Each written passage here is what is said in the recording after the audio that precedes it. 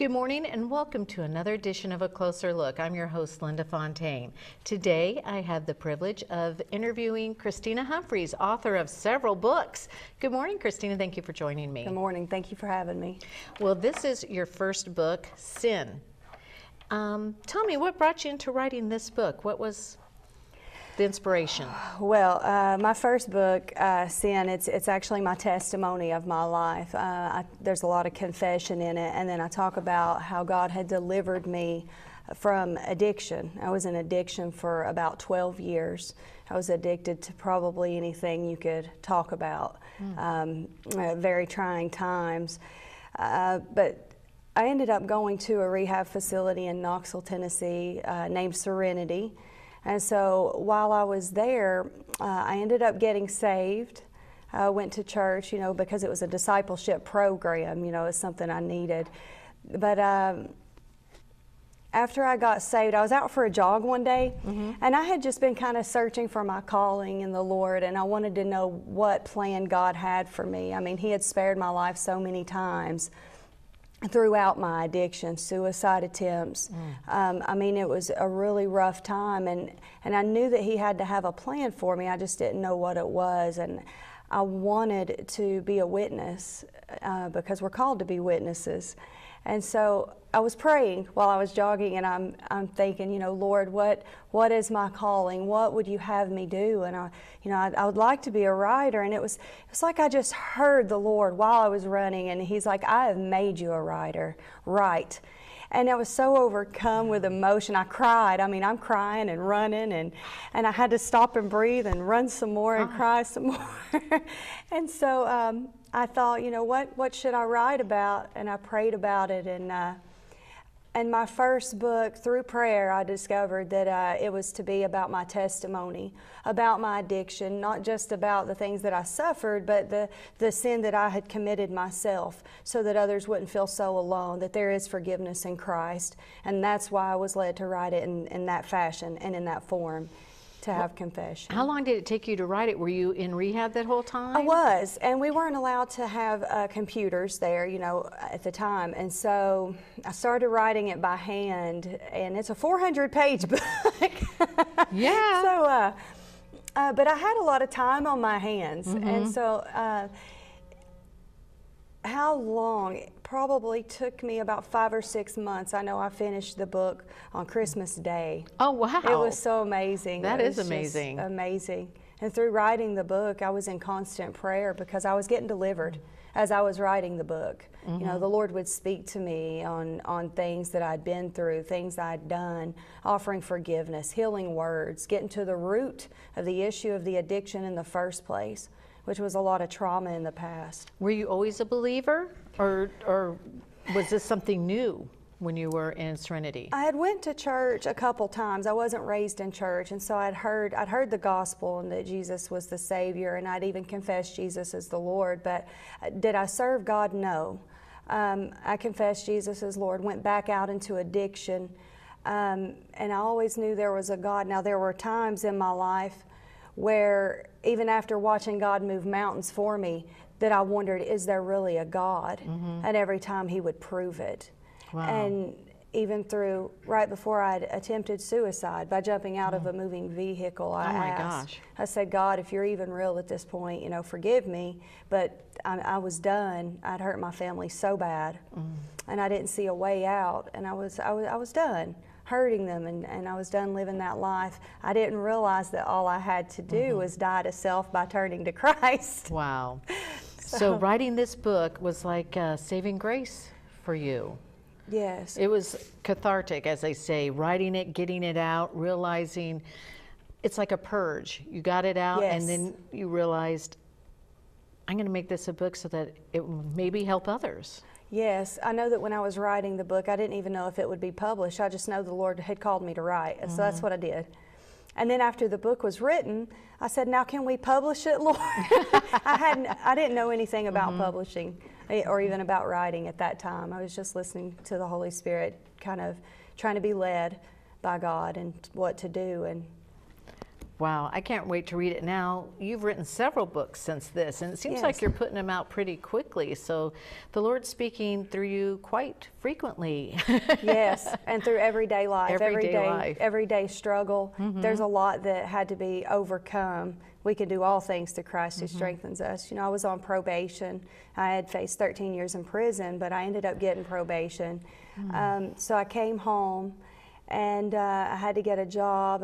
There was just a lot of obstacles to overcome, because being delivered from addiction is only part of it. Then you have to continue walking with God. And so through those trials, I was able to write other books just from the trials, trying to be that new creation in Christ. And so a lot of my encouraging words from the Holy Spirit were through my own trials. Now, how long ago did all this happen? Let's see, I have been, in June, I've been sober 4 years, so that's when I first went to the rehab So facility. just in a matter of 4 years, all this has happened? Now, I got home probably about 2.5 years ago, and that's when we began the publishing process, which that was a move of God. I had to pray about even what to do to publish, and they wanted like $3,000 or $4,000. Well, I told them I don't have it. I just know I'm called to write and to publish this. My mother and some other people with us began raising money to have the book published. Publisher called me back and said, listen, we just need $700. We want to get the book out. And so it happened. That's amazing. Yes. You've had several miracles from what it sounds like happening to you. Many miracles. So how's this affected your family and your children? And oh, wow. It's brought us closer. It's brought us closer in the Lord. You know, we go to church together, and it's caused such a difference. I had lost my children, actually, lost custody, but I've got custody of all 3 of my children now. They live with me. They're in the Lord. I mean, they've changed. All of us have changed. That's beautiful. Yes. That is beautiful. Now, do you have another book in the works right now? I do. I have a book, and actually that leads me to tell you about the publishing that we do now. Oh, yeah, tell me about that. Because my first book, it was through Tate Publishing, but then I had so much to write, and I couldn't afford to keep paying a publisher, so I began praying, and the Lord led me to do a publishing ministry. And so people just came into my path. We have an editor, Jan Ellis. We have an illustrator, J.J. Cox. I do the cover design and the interior format. It's just all of those talents came together. Wow. It was amazing. And so my other books are published by us, Surefire Ministry. Surefire Ministry. So it's Christian books. It is. Okay. It is, to heal, build, and equip the body of Christ, and to deliver the captives, to set them free. Gosh, and this has all happened so fast. It when has. did you start Surefire Ministry? It's been in the works for about 2 years, but we just launched our first publishing, campaign a week and a half ago. So we had this event at the library. We had an author fair because we have a couple authors that we've published already besides myself. And so we launched that event to have anyone aspiring to be an author so they could come out, talk to us about the publishing process. Well, how is it that you guys can make it more affordable for people to publish, or easier for people to publish than the regular publishing circles that you tried to go through before? Right. Well, the other publishing companies, I mean, they're a company, they're not a ministry, and so you end up paying a lot just for an editor. The editor that we have, Jan Ellis, she doesn't charge that. She does it for ministry work. Okay, well, that makes a big difference. Yeah, we have a lot of people that pitch in that just help out. That's wonderful.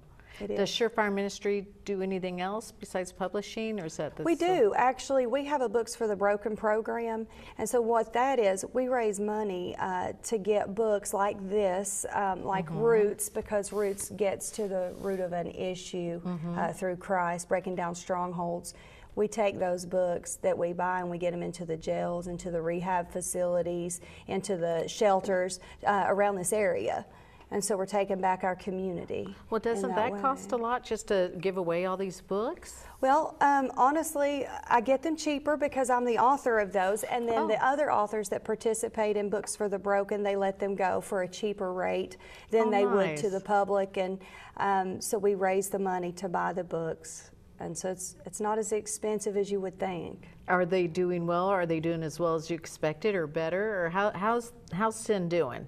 It's actually done pretty decent. Now, it doesn't work like a lot of people think. Okay. I'm an author, I'm rich, I've made all this money. Right. It doesn't work like that. Well, you're doing a lot of it for as a ministry to help. Yes, and so it's done excellent. We've had testimonies from the prisons.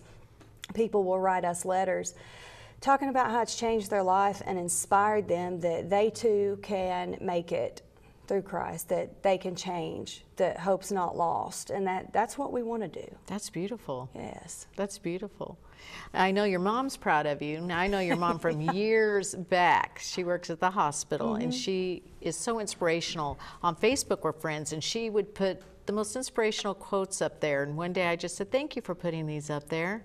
They mean so much to me. So you guys have grown together in this path, it looks like. Yes, we have. Me and my mother were best friends. She's been there with me through it all. If I hadn't had a praying mother, I wouldn't be here today. God bless mamas. Yes. Seriously. I don't know what I'd do without mine either. Oh, they're angels. And of course, I'm a mama and you're a mama too, so let's hope we can do as good as our mamas did. Well, I am really impressed with what you've done, Christina, and I'm so proud of you as well. And we're going to take a break, and we're going to come back and talk some more about your journey and your books, and maybe bring somebody else in that has been doing some of the illustrations. Okay. Okay. We'll be right back in just a minute with more of A Closer Look. Welcome back to A Closer Look, and if you're just joining us, I am talking with Christina Humphreys, author of several inspiring and incredible books you're going to want to check out. Christina, thank you again for joining us. Thank you. Tell me about the books. Okay, the book that you're holding there, that is Sin. That's my first book, and it's my testimony of 12 years of addiction and how the Lord delivered me and brought me out of that addiction. And actually, I talk all the way up until the point of having written the book, and when it was time to publish it, I talk about confession in the book, the things that I'd been through and the things that I'd done to let everyone else know they're not alone and that they're forgiven through Christ and that they can be a new creation and start over. And so that's the first book. So that sounds like a book that it makes people feel like they're not alone. You can be strong, believe, and anything can happen. We're all there. We've all been through trials and tribulations. Yes. Okay. Now, what else do you have? Now, the book that you see here, this purple book right here, The Rising Warrior, that's my newest book that I just written. If anyone follows me on Facebook, then they see the inspirational kind of theme there. Through trials that I'd been through myself since being home from the rehabilitation, God would give me encouraging words to spread to others about being a new creation in Christ, using the Word of God to tear down strongholds. And so it's a devotional that does just that. Oh, wow. Okay, Yes. that sounds really nice. I like that. I'm going to have to check that out. I like devotional type books. And you've got more to come here. Yes, and so then we also have Roots. This is Roots right here. Oh, okay. And so Roots, I wrote that just a couple years ago during the summer, and the Lord was leading me through a time where there was still some deep-rooted issues in my life. There were some strongholds that were kind of holding me back. And so I would get into the Word of God and things would begin to surface in my life and I would write it down. And I wrote a devotional during that time along with a workbook. The workbook is included in it. So it's a very interactive kind of devotional to get to the root of your issue. If you're going through depression, worry, anxiety, feelings of worthlessness, that book targets those issues, those strongholds, and kind of lets you come before the Lord in prayer to let Him search you, to deliver you, and by the Word of God to transform you and your way of thinking. So these books sound to me like your journey. You know, starting off with your testimony, then how you've progressed, and now doing the work. And I like this. I like how we go through this journey with you, and how what worked for you and how it will work for others. Yes. Yes. And that's the goal. Good, good. And what else do we have here? And we also have Divine Destiny. And so Divine Destiny, actually, it was my second book, and it's a different kind of genre. It's a fantasy fiction book. Oh, really? Okay. And so it's kind of young adult. And so that's my favorite kind of books to read. You know, they're fun for me. It's not what I write most of the time, but it's actually a dream that I'd had, and it's about these 3 children. They go on what they think is a make-believe adventure, and it ends up being literally a divine destiny for them, and it turns out to be more real than anything that they could have imagined. And throughout the book, there are footnotes that refer to Scripture to show you that you have a divine destiny in Christ, that we all do. So it's a fun kind of fantasy book that also relates to Scripture to show you here's truth. I like that. Boy, you have really opened up as a writer. Yes. Yes, going from these testimonies to now fantasy. And do you have any more in the works? I do. Right now I'm working on a book. We're praying on a name for the book right now. It's a children's book, and actually my mother wrote it, Carla Humphreys. Really? Yes. And so we took on an illustrator, J.J. Cox. Yes. Here recently. And he does just fabulous work, anointed work. And this here, do you want to hold that up and show? That is, okay, sure. That is just one picture from the children's book that we have. It's actually about conquering anger. That is very good. And it is. It helps children to be able to use the Word of God to overcome strongholds, learning how to deal with their anger. So you've gone from teens to children, adults. You're hitting everybody with this good word, aren't you? Yes. I'm impressed. Hey, you have found your calling. Yes, I believe I have. And I like that you're getting out and spreading the word. So do you do a lot of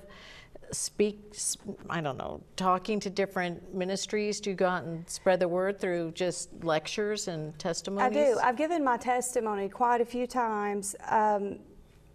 Just last night, actually, I gave my testimony at my own church. And so it was an amazing time. But, yeah. A few tears? Yes. Yes. It's beautiful when people reach deep and they share with people that are close to them in their church, and you know you're helping others and cleansing your soul. I think that's beautiful. And I also have an event coming up in March. Oh, tell me about that. That's all I know. It's March 7th. I have an event in March. Don't know what I'm going to do yet, but it's going to be awesome. Well, it'll be on the website, actually, so surefireministry.com, so it'll be on the website.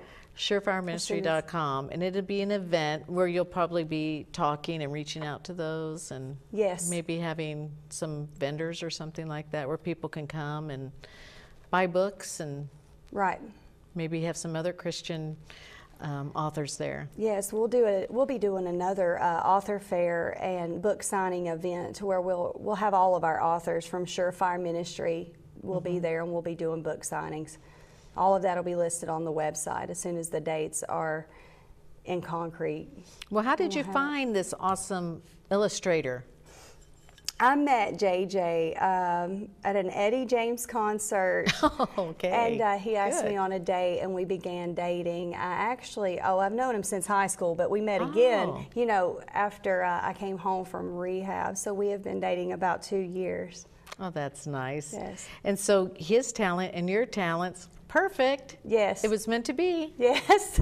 I can't believe that's awesome. This is really good. Has he illustrated other things? He has done some work on murals for churches. Oh, okay. So he's done a lot of artwork. Oh, that's impressive. We'll have to check him out. Does he have a website or anything that we can check him out on? He has a on? Facebook page, JJ's Murals. JJ's, is it just 2-letter JJ? It's JJ Cox Murals. JJ Cox Murals. Okay, very good. Well, I'm impressed by these books. Which is the first one I should read? Oh. Or do I need to go in order, or does it matter? Does it matter? Does it matter if you go in order? It doesn't matter, but I would read Sin first and Roots second. Okay. Especially if I had any kind of bondage. That's the route I would go. I think everybody really does. It's whether or not we want to face it or not that makes the difference. Yep. Don't you think? Yes. Because I know I have some that I probably could release. Yes. Could you do Roots as like a book club, or is it more personal, the writing? It's Actually, the it is journaling? perfect and meant for a group of 3 or 4. You can do it alone, and you can do it in larger groups, but it is a very personal book. And so a group of 3 or 4 would be the most I would do. But I would do a group. Yeah, but Yes. it sounds like it'd be something good for like a book club or. Yes. Because I mean, it's personal, but it's sometimes nice to be able to say, do you ever feel this way to Yes. someone and get that feedback? Exactly, and it's tailored for that, for a group, Oh, a okay. small group. Okay, that's great. Okay, that's very good. So what else would you like to tell us about your journey? About the publishing industry, we've gotten into that. I just want to tell you about a couple books that we've done so Okay, far. good. I'd love to hear that. And so we have, in the book that you see up there, You Better Mind Me by Wesley Ward, we did his editorial work. That book is amazing. I tell you, it's just a really good book. So working on it, I kind of got some deliverance in really? that. Yes. And then we also have done The Penny Jar by Laura Patrick. Okay. And so that's just to name a couple books that we've done through the ministry. That's incredible. So how can people get a hold of you if they have a book idea or they want to maybe be part of the ministry? They can either get a hold of us through the surefireministry.com website, or we have a Facebook page, and it's Surefire Publishing. And so they can do that, contact me through Facebook, different ways. Well, we need to become Facebook friends. Well, let's do that. We can. Oh, we also have an email, surefireministry@yahoo.com. Okay, that sounds great. Well, I'm Friend really me on impressed. Facebook. Friend you on Facebook, get all this information. We're going to have you back on here when I'm sure you're going to be writing more books. We'll have to have you and your mom on when she gets her that'd be children's awesome. book Yes. Yes. published. I like that. So JJ is going to do the illustrations for that. Oh, I'm so proud And of it Carla. should be done probably in about 4 months. In about 4 months. I bet once she does that one, she's going to be pumping out more. I think so. I think it probably runs in the family. Well, I'm so happy that you came here today. Thank you. It was really good getting to know you. I mean, I feel like I knew you a little bit already, just being friends with your mom and following a little bit of your journey on Facebook. I remember when she said she's got a book published. I was like, wow, that's incredible. That is awesome. But I didn't know your whole journey, and that makes it even more inspirational. Yes. And it makes you approachable. A lot of times people see someone writing a book and they're like, oh wow, you know, I don't have anything in common with them. You know, they've got this great imagination and gift. But when you talk about how it just spilled through you and it's a gift and you're so approachable, it makes people think, I want to read this and become strong like she is. And it's real life. It's real life. Thank you. Thank you, Christina. Thank you. And thank you for joining us for a closer look. I hope you join us again next Sunday for more.